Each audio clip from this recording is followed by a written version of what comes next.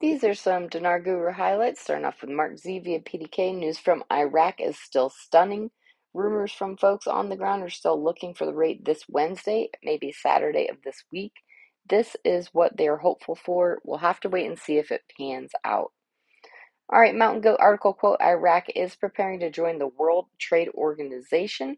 Does Iraq need an international currency to join the WTO? No, they do not. However, I believe they are attempting to do so prior to becoming a full member of the WTO. Certainly, an international currency would make it much easier to trade if you have currency on Forex.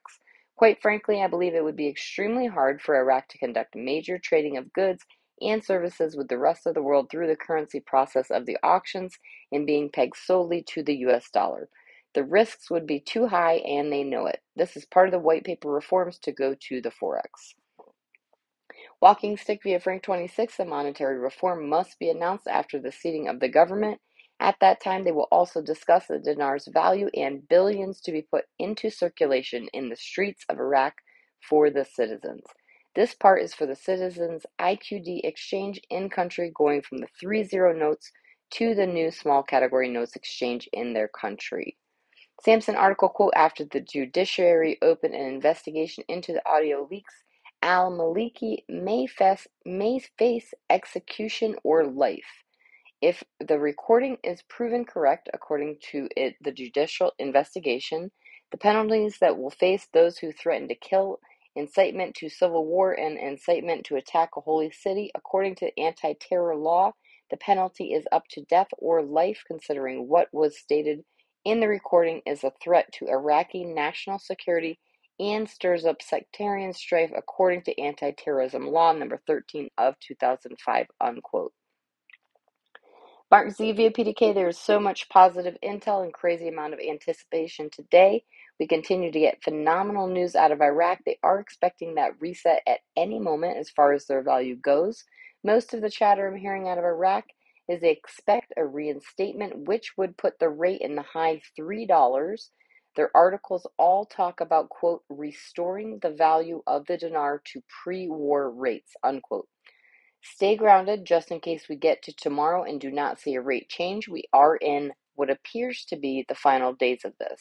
We are hearing good news from everywhere. Pimpy is saying until this government is formed, everything is stabilized. It's going to be a while before the exchange rate has changed. Frank 26, Iraq boots on the ground report Firefly. My banking friend says watch for something this week from the CBI in relation to putting the dinar back to the previous rate. Not sure what rate, but that's what he told me. Not sure if they mean 1200, but we're watching for something from the CBI. Hopefully they'll put it back this week. My bank friend is telling me, look this coming week. Frank says, yes, in my opinion, we know there is a change coming, and the fact that they're telling you directly straight to your face is extremely good. We are as close as your breath is to your lungs.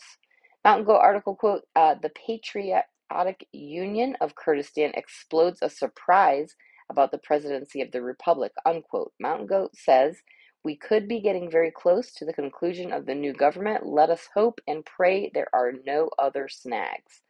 Tivon says, what did Al-Kazimi command of his cabinets on June 23rd? He says, to address the USD rate at the earliest legislative session, correct?